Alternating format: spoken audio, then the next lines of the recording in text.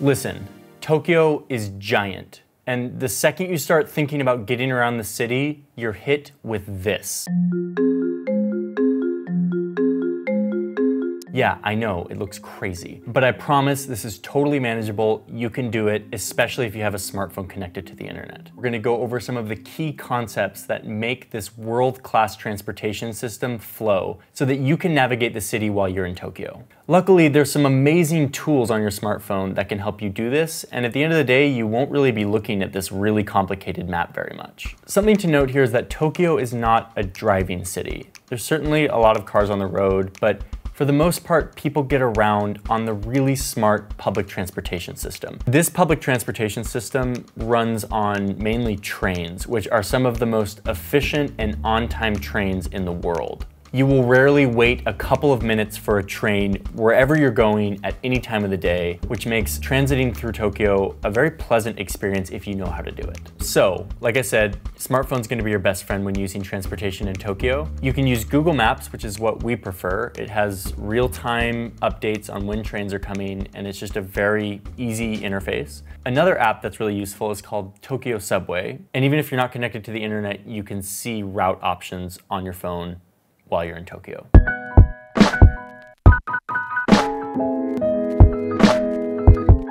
Okay, so I told you we weren't going to be looking at this map a lot, and we won't be, but let's just use it really quick to get familiar with a few major concepts and symbols that govern this mass transit system. Tokyo is made up of a bunch of train lines that run throughout the city. Some of these lines are above ground and some of them are below ground. Each line has a name and a color.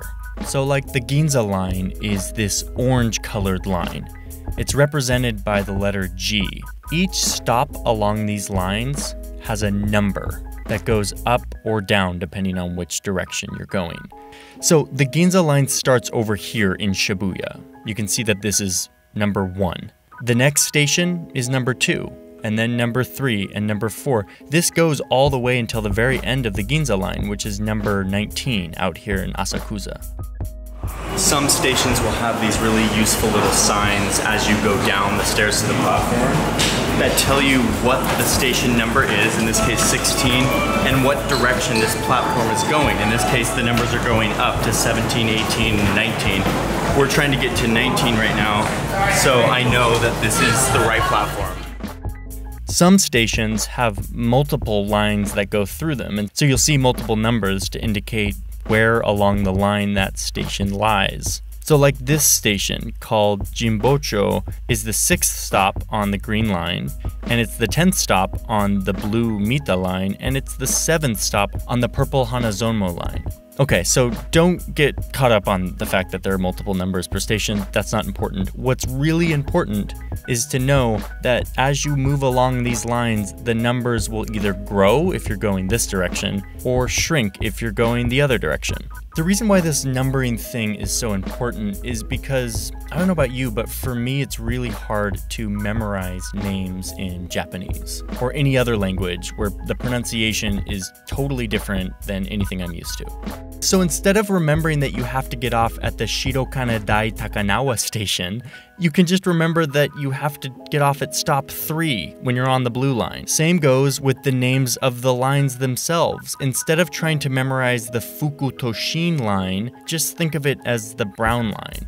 I'm sure the locals will laugh at you if you tell them you're thinking of it this way, but seriously, save the brain space for learning to say words in Japanese that actually help your experience, like arigatou gozaimasu and konnichiwa.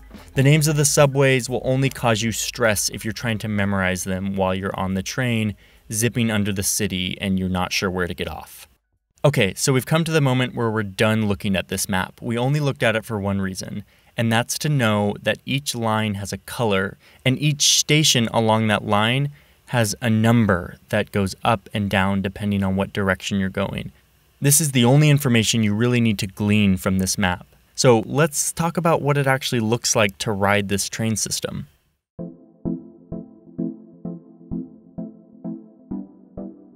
Often Google will tell you how to get to the train station, where to walk, but you can always find them by looking at the symbols. M symbol represents the underground train, the metro, and this train symbol represents the above ground train. They function exactly the same, and the card that you use is the same for both. You don't need to get too caught up in the above and below ground. They just have different symbols to indicate the different stations. Every once in a while, you'll have to change trains by exiting the below ground station and going to an above ground station. But again, your app is going to tell you all of this, and so you don't have to worry too much. Once you walk into a train station, you're going to see these. These kiosks are really helpful. It's where you get this one card that will make your life in Tokyo much easier. It's the card that we use for all types of transit in the city. There are two types of kiosks. There are the kiosks where you can buy the card, and there are the kiosks where you can charge the card up with more money once the balance runs out. If you didn't already buy one of these cards in the airport, the thing you're looking for is this. There are two cards that do the exact same thing. So they just happen to be from two different companies. So there's no difference. You can either get a Suica with this cute little penguin, or you can get a Pasmo with this cool pink and gray color scheme. Totally up to you. So I follow the instructions to buy the card, and it will ask me how much money I want to put on the card. Now this will be a balance that I can use to ride the train.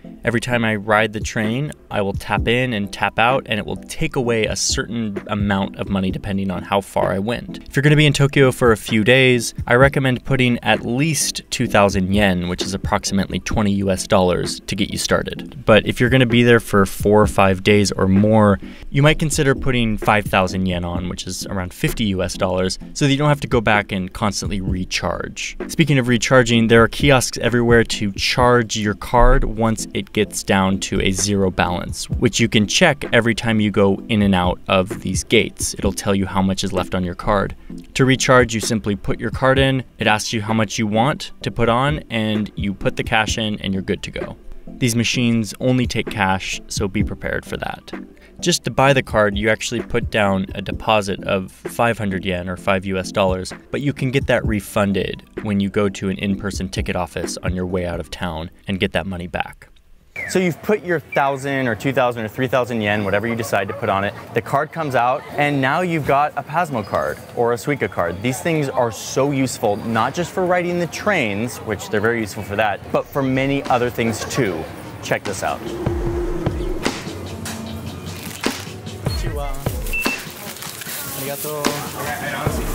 Yes, that's right. You can use this card and the balance you put on it at most convenience stores and even at some vending machines. It's amazing. It's like instant. You put it onto the little sensor and you've instantly checked out, and you take your milk tea or sushi or whatever you bought and you walk away. Oh, and last bonus, the taxis in Tokyo now accept Pasmo and Suica cards. So you can use this for taxis. This thing is seriously amazing. So make sure to pick up one of these, put enough money on it, and use it wherever you can, and you'll be amazed at how efficient it is. All right, at this point, I'm sure it's still feeling overwhelming when you look at this map. Don't worry, we are actually gonna go on and ride the train and show you each step of the way, so you know all of the concepts for riding from point A to point B on Tokyo's metro system. We've been spending the day here in Shinjuku, walking around these quiet neighborhoods, and we want to go into the center of Tokyo to Tokyo Station, which is like the dead center of the entire city. We could take a taxi, but we shouldn't. Don't take a taxi. This is not a driving city, this is a train city. This is one of the most efficient train systems on Earth, and you should really learn to take advantage of it so that you can get throughout this city in a seamless manner. So we're gonna show you how to do that. Get from Shinjuku to Tokyo Station using the wonderful train system. Before we jump on the train, let me talk about a few ground rules that you should keep in mind when getting around Tokyo. Number one, avoid the train during rush hour. Tokyo is a very, very big city. It's the most populous city on Earth, and there are a lot of people who commute in and out of central Tokyo. Because of that, during rush hour, during peak times like 10 a.m. or 5 p.m., kind of at the beginning and the end of the workday, you are going to have really, really, really busy crowds. So if you can avoid rush hour, do it. It's not the worst thing in the world, and if you have to ride during rush hour, that's totally fine. But as a general rule of thumb, you probably want to avoid peak times if you don't want to be crammed with a bunch of other people. Next, it's kind of customary and good manners to take off your backpack and put it at your feet so that you're not inadvertently crowding other people out when you're on the metro. The other rules are pretty ubiquitous among any mass transit system around the world, like don't bring food onto the train, or if you see a disabled person or a pregnant woman, give up your seat, things like that are pretty intuitive, but definitely keep those in mind when you're riding the train here in Tokyo. Finally, we don't think that you have to memorize a ton of Japanese language terms to get around, but there are a few that are just particularly useful. And one of those is the word sumimasen. Sumimasen means excuse me, or sorry, or pardon me. So when you're squeezing off a busy train and trying to get to the door, if you just say a polite sumimasen, people will know that you're trying to get by and they'll move aside. So sumimasen, it's an important one. It's one of a handful of phrases that we recommend you learn to kind of get around the city. So with those rules of thumb out of the way, let's actually start taking the train. I'm gonna pull up my phone. If you have internet, I suggest you use Google Maps. If you don't have internet, you can use the Tokyo Subway app, which is available offline. Either way, what you're gonna do is type in the destination that you wanna get to. In our case, that's Tokyo Station. I'm gonna open up Google Maps and I'm gonna type in Tokyo Station, which is our destination. And then I'm gonna hit directions. If it's on driving or walking, I'm gonna make sure that this train icon is selected. I'm seeing here that if I take the green line, which is JY, and then I transfer to the Chuo line, which is JC, I can get to Tokyo Station in 27 minutes. I'll have to do one little transfer. My whole itinerary is here laid out before me, and it tells me some pretty important information. The first really important piece of information that you have to look at when you're looking at your itinerary is the line that you're traveling. In this case, we're on this green line, which happens to be called the Yamanote line. You don't have to know that, it's just the green line. The other really important information is the word for.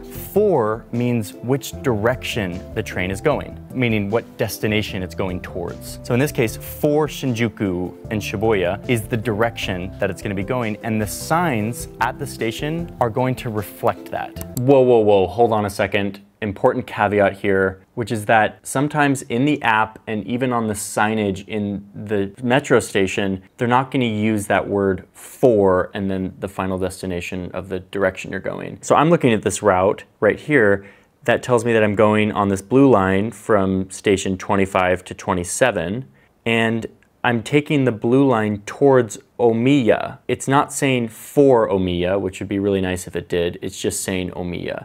This, even though it seems kind of hidden, is really important. It's always to the right of the line that you're taking. This really matters because if you get on the right line but going in the wrong direction, you're not going to end up where you want to be. So you need to look to the right of the line to see what direction the train is going. Sometimes it's followed by for, oftentimes it's not. All right, back to Tokyo so we can see what this looks like. So when I get there, I can get to the green line and it can take me two different ways. I want to get on the platform that says for Shinjuku and Shibuya. That's really important. If you get on the wrong platform, you'll go the wrong way. It's going to have me take it for just one stop. I'm going to get off at Shinjuku Station. So from there, I can see that I walk to the Chuo line. I want to make sure that I'm on the platform that's going towards Tokyo Station. In this case, it just says Tokyo. And then I'm going to ride it for 4 stops, which is 13 minutes, and then I will have arrived at Tokyo Station. That whole journey will take me 27 minutes, one simple transfer. Let's go see what this looks like in real life.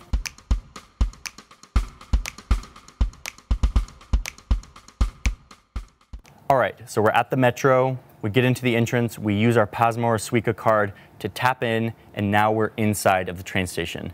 So I'm looking for signs that say, just like my app told me, the green line for Shinjuku/Shibuya. Here it is, following the signs and going to the platform that it indicates. We're now on the platform and we wait. You can look up at these really nice signs that tell you when the next train is. The train comes, we get onto the train and we write it, as my app tells me, for 1 stop to get off at Shinjuku. If you're into the numbers thing, like we explained earlier, I'm going from station 16 to station 17, 1 stop. We're at Shinjuku, it's time to get off. We get off the train, and now, according to our app, we need to find this Chuo line. Luckily, the signs that point you where to go are everywhere, and there it is. We're going to the Chuo line for Tokyo Station.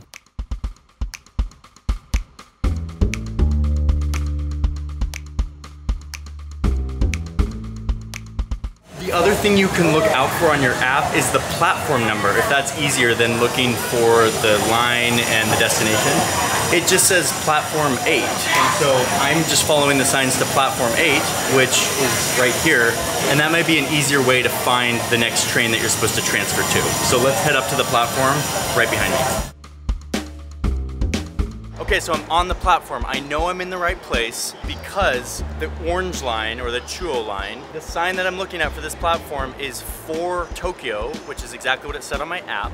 And if you like to think of it as platforms, I'm on platform 8, which my app also told me to be on. I know I'm in the right place. You can use whichever of those indicators to navigate to the right platform, but it feels good to know that of all of the platforms I could be on, I'm in the right place.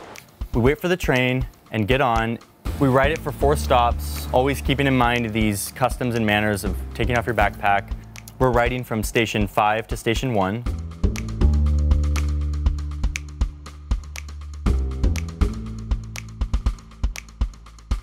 And finally, we're here at Tokyo Station, which is our final destination. We get off and we've done it. We've just ridden a fairly common journey on the Tokyo Metro system. That's a fairly common itinerary on the Tokyo Metro. One transfer that's usually very close to where you get off in the first place, and just looking out for what line you have to get to and which direction it's going. This may seem complicated and convoluted if you haven't done a subway or metro system before, but trust me, you do this 1, 2, 3 times, suddenly it's gonna feel very natural. You'll start to get the system. It's very reliable and dependable, very few surprises. So if you just follow the app itinerary route and you keep some of these things in mind, you will become a pro at this very quickly. If you need to go back and watch that demo again, it might be helpful to see how it works, but honestly, doing it yourself is the best way to learn.